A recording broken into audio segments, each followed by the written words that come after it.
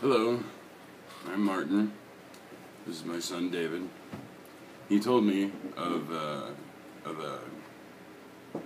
school project or a school assignment that they had to make the Declaration of Independence and translate it into today's speak. Okay? Since people are so damn stupid they can't read the original writing, I figured I'd help the lad with his assignment. Okay? So he will be reading the original. Okay? And then I'll dumb it down for you morons out there that don't understand. So here we go. Best intro ever. Speak loud. In Congress, July 4th, 1776, the unanimous declaration of the 13 United States of America. So in Congress on July 4th, or 4th of July, in 1776, which is roughly, what, I don't know, 300 years ago? Yeah. No, not even that. Right? They said everybody in the 13 states, they said they were going to say something. Okay. Be done. When in the course of human events it becomes necessary for one people to dissolve the political bands which have connected them with another, and to assume among the powers of the earth the separate and equal station which the laws of nature and nature's God entitle. A decent respect to the opinions of mankind requires that they should declare the causes which impel them to the separation. We're leaving New England.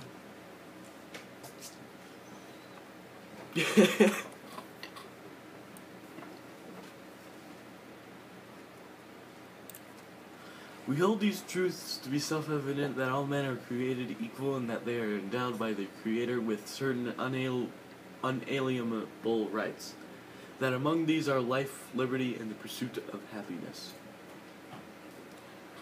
We know this crap because we know it and we say so.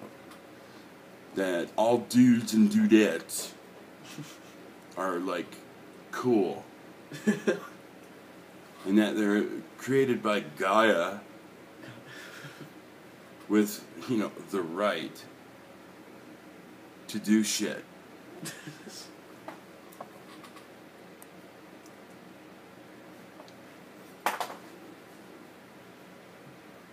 Man, this is a long one. Yeah. We'll just do that one. Alright. That to secure these rights, governments are instituted among men, deriving their just powers from the consent of the governed, that whenever any form of government becomes destructive of these ends, it is the right of the people to alter or abolish it, and to institute new government, laying its foundation on such principles and organizing its powers in such form as to them shall seem most likely to affect their safety and happiness. Prudence, indeed, will dictate that governments long established should not be changed for light and transient causes.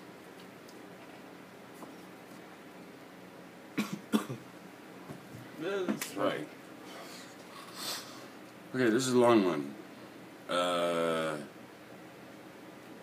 So that in order to do shit, we, elect people to, make laws and stuff.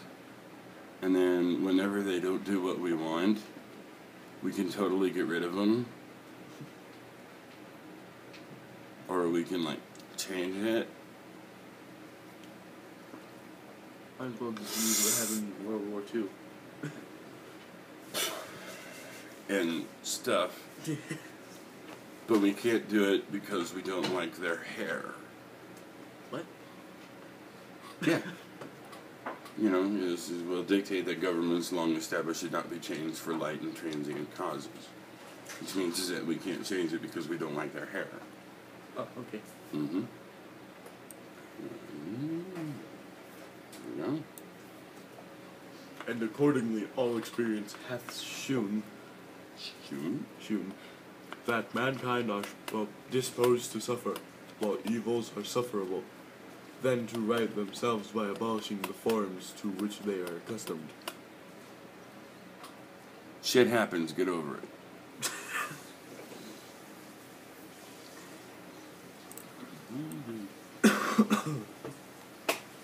Now you're just faking.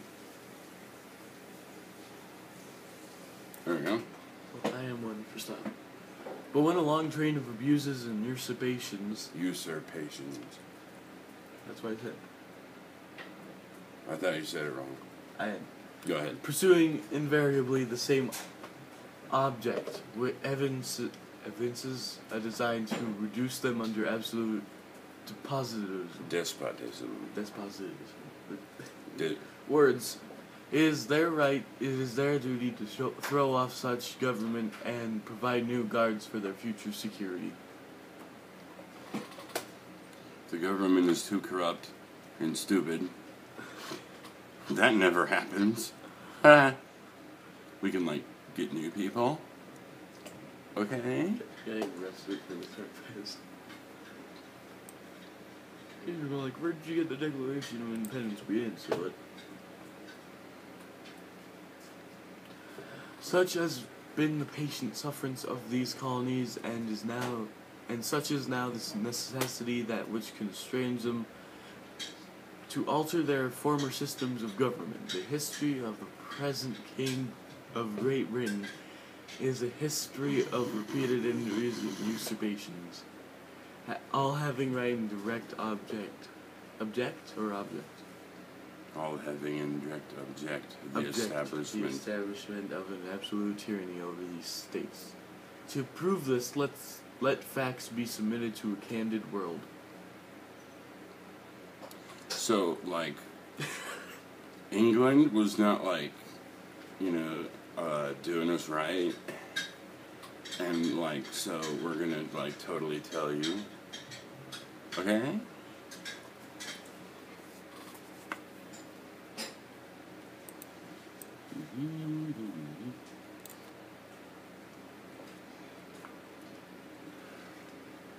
Read.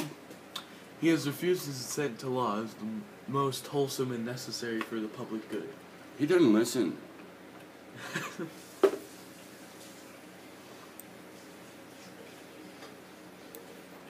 He has forbidden his governors to pass laws of immediate and pressing importance unless suspended in their operation till his assent should be attained, and when so suspended, he has utterly neglected to attend them.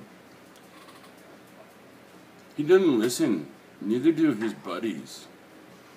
When we say something, and then he might listen, but he doesn't.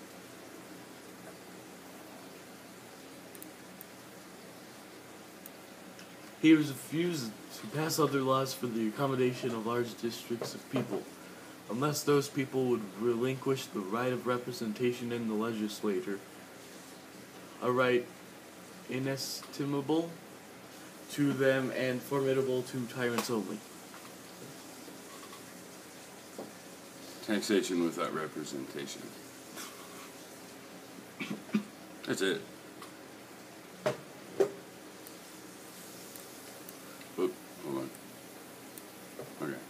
He has called together legislative bodies at places unusual, uncomfortable, and distant from the depository of the public records, for the sole purpose of fatiguing them into compliance with his measures.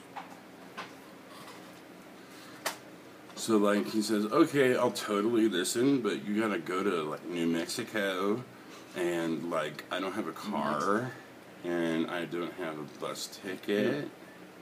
You're turning into Valley Girl more than Surfer Bro now. I'm bisexual. Okay.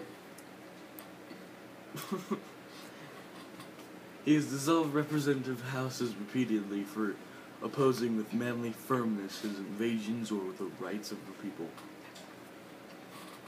He won't let us get together.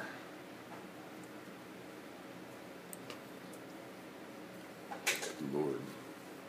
He has refused for a long time after such dissolutions to cause others to be elected, whereby the legislative powers, incapable of annihilation, have returned to the people at large for their exercise, the state remaining in the meantime exposed to all the dangers from invasion from without and convulsions from within.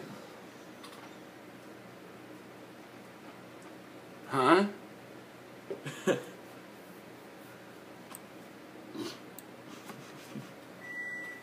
He has endeavored to prevent the population of these states for that the purpose obstructing the laws for naturalization of foreigners, refusing to pass others to encourage their migrations hither, and raising the conditions of the new appropriations of the lands. He won't let us do anything.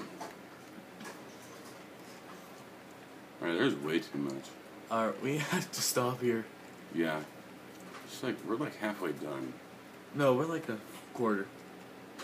Yeah, no, that's just not right. Here, I'll read one name. From Georgia, we have Button Gwinnett. Button Gwinnett. Alright. Thank you, Button Gwinnett, for signing Button this. Gwinnett, he was the first dude in Georgia, To sign this. alphabetically. So there you go, there's your Declaration of Independence. Most of it. Yeah, in the future, we'll We be might. doing Shakespeare. Oh, God. Romeo and Juliet?